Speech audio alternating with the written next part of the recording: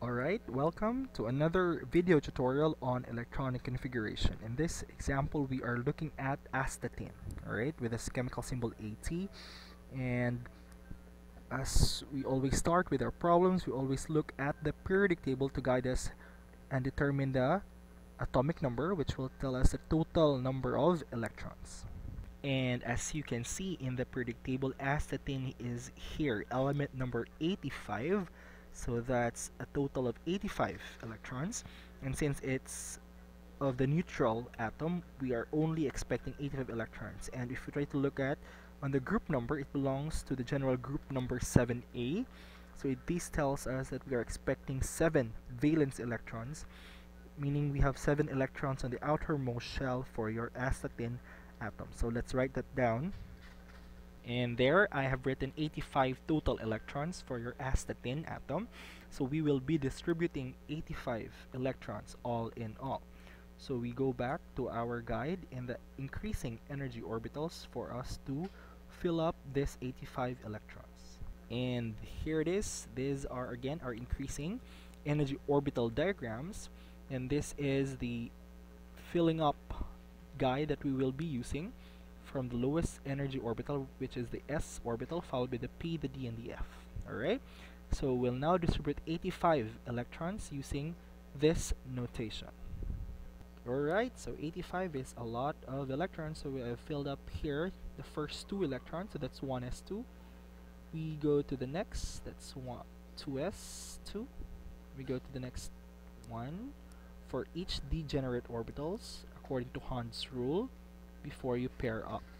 Okay, so that's a total of 6 for the p orbital. Then for the first 2s, that's a total of 4. No, 2s and 1s, total of 4. So that's a grand total of 10 electrons that we have distributed so far out of 85. So we still have 75 more. So let me just do that all together. Alright, so as we did earlier, we did the 1s to 2s 2p6, and we have continued the rest for your benefit. That's 3s2 3p6. After that we have 4s2 3d10. Again 3 because that's n minus 1 for the d block before you go to 4p6. And after 4p6, the next energy orbital is 5s2 followed by 4d10. As you can see, it's all filled up. Then 5p6. After that we have 6s2. After that, if you try to look at the degenerate orbitals here, the next one that should be filled up is 5d, so that's a total of 10. The next, instead of going directly to 6p, we still have the 4f here. Then we, again, similarly with other degenerate orbitals, we have to pair. So we have to fill up first individually the orbital boxes before you do the pairing up according to Hund's rule, as I've mentioned before. So that's already filled up. Then we now only have 5 more electrons, and that is here in your 6p. Now that is very visually obvious or seen here in the levels of your orbitals. And if you go back to our guide, right, either using this one or the other one, you would still have the same answer. Okay, so we go back. Sorry, this one. So we now have distributed a total of 85 electrons. If you simply count, that's 2, 4, then 6, that's 10, 12, then this is another 6, that's 18, that's 20, then we have 10, so that's 30, 36, 38, that's 10, that's 48, then 6, that's 54, okay, then 56, then you have the 10 here, that's 66. Then we have 14 for the f orbital. 66 plus 14, that is 70. Oh, not 70, that's 80. Alright, that's 80. Then plus 5 here, that's a total of 85 electrons we have distributed all in all. So let's write down our answers and write up the complete electronic configuration of your astatine neutral atom. Okay, so we now have written our answer based on the filled energy orbitals. So 1s2, 2s2, p6, 3s2, 3p6, 4s2, 3d10.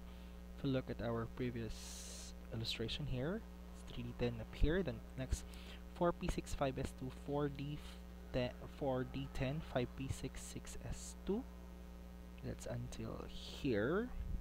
Then the remaining is 5d, 10, 4, 14, and 6p5. Now, if you, again, the d here, that's n minus 1. Alright, so that's why you have, instead of 6d, that's 5d. Then for the f here, that's n minus 2. So instead of 6f, that's a 4f. Now, if you try to compare here, sometimes, as you see, the energies of the d and the f levels vary with their occupancy. Alright, so the difference here in the energy here is very small. Now, if you try to fill up the electrons here, mostly this will be filled up. Okay, usually the F14, sorry, the 4F and the 5D are filled up obviously first before going to the 6p orbital. Alright, so this is our final answer based on that.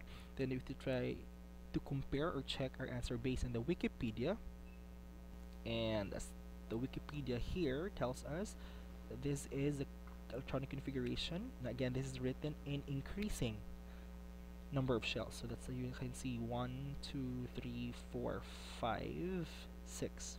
Okay, if you count total number of electrons, that's 8 plus 2, that's 10, 28, that's 60, right? No, sorry, that's 50 plus 18, 68 plus 7, that's 8, 70, 70, right?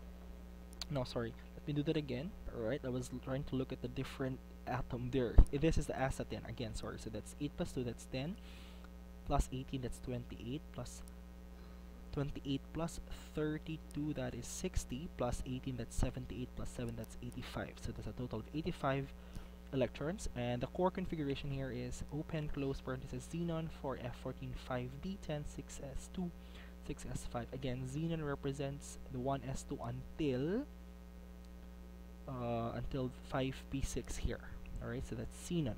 Then the remaining electrons are filled here.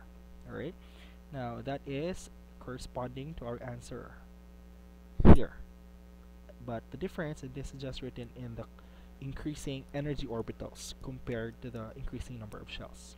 Alright, so that's all for this tutorial video. Thank you for listening and continue learning.